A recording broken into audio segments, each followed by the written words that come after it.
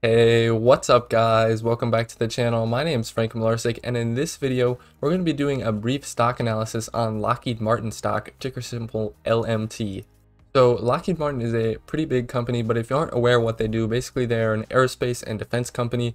So they basically develop a variety of, products that mostly just governments buy from them.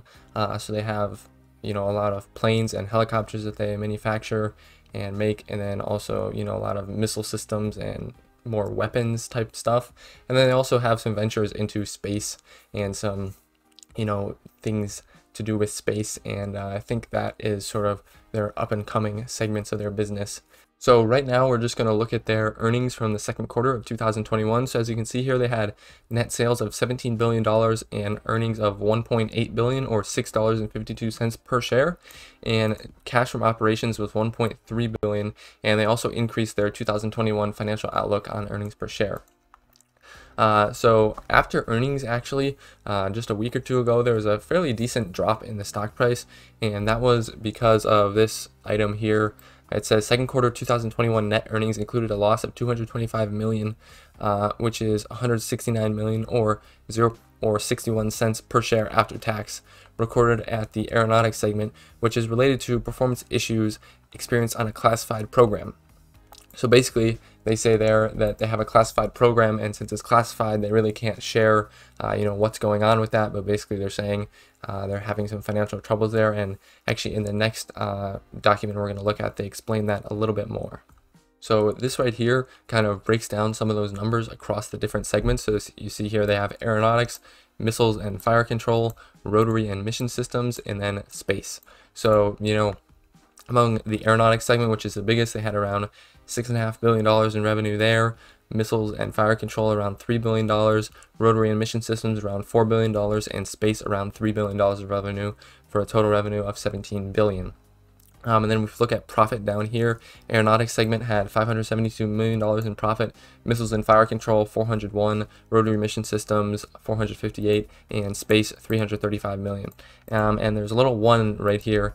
And if we zoom in here at the bottom, it says that the company has experienced performance issues on a classified program at its aeronautics business segment. During the second quarter of 2021, the company completed a comprehensive review of the program and determined that estimated total costs to complete the program are expected to exceed the contract price. So that's definitely not good if the costs that they are having for this project are more than the contract price, which basically means they're going to lose money. And I think they basically wrote that loss off this quarter. So that is unfortunate, and it's sort of a little bit odd since you can't really understand why that is or what happened there, since it is classified. So also, I like that they included the balance sheet in this financial table here. So they list the assets, current assets around $20.6 billion, total assets around $52 billion, and then current liabilities around $15 billion. So it's a good 25% lower than the current assets, so that's pretty nice to see. And then total liabilities around $45 billion. So overall, I think the balance sheet looks fairly good. Long-term debt is only around $11.7 billion, so that's not bad at all, I don't think, for this type of company. So overall, I think the balance sheet looks pretty good. Moving on here to look at the dividends. Currently, you can see they have a dividend yield of 2.87%, which is an annual payout of $10.40. I think they just increased the dividend maybe sometime in the last few months. Payout ratio around 39%, which is super awesome. That means they have plenty of room to increase that dividend, and they have a 5-year dividend growth rate of 9.6%. Right here on Seeking Alpha, it says that they have only been increasing the dividend for 2 years, but I think it's been around 18 years. I looked at some other sources, and sometimes, especially with the dividend growth years, Seeking Alpha recently has not been super reliable. So I think it's around 18 years, so hopefully they can continue increasing that dividend and soon become a dividend aristocrat. And looking at their PE ratio here, you can see, in the 2010s, it was pretty low, like 7, 8, 9. Then up around 2015, it was 14, 15, 16. They had an interesting spike here, which was just due to a drop in earnings, which isn't good. But we can kind of disregard that, as that's sort of an anomaly. And then right here, we're back around 16, 17, 14.